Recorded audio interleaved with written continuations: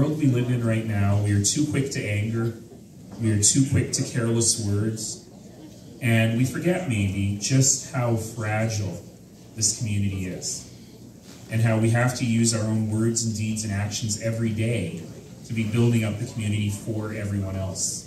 That careless words of anger and division and mean-spiritedness and hatred have very dangerous and very dire consequences.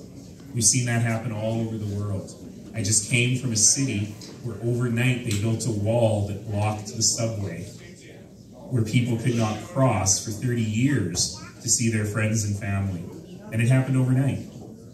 And so it's easy for us to wreck stuff.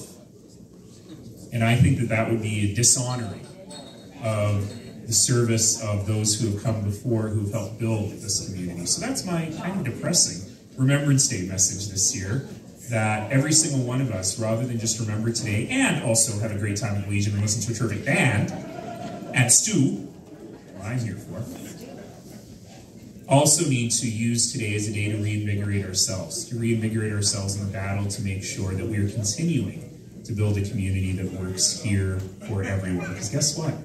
Thanks to the sacrifice of so many women and so many men, we get to live in the best place on earth. Let's not wreck it. And I think that really is the message that I've got for everyone today. And keep the politicians honest while you're doing it. So with that, thank you for being here. You know, I was just at the Field of Crosses, which is so magnificent, and I was speaking with a great local hero, Murray McCann, who is behind that whole thing and has been doing it now for 11 years. And this morning he said that Calgary is a city that not only supports the military, but Calgary is a city that never forgets.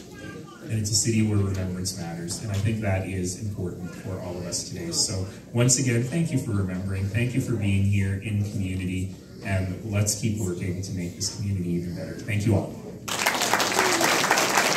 The Mayor's Address.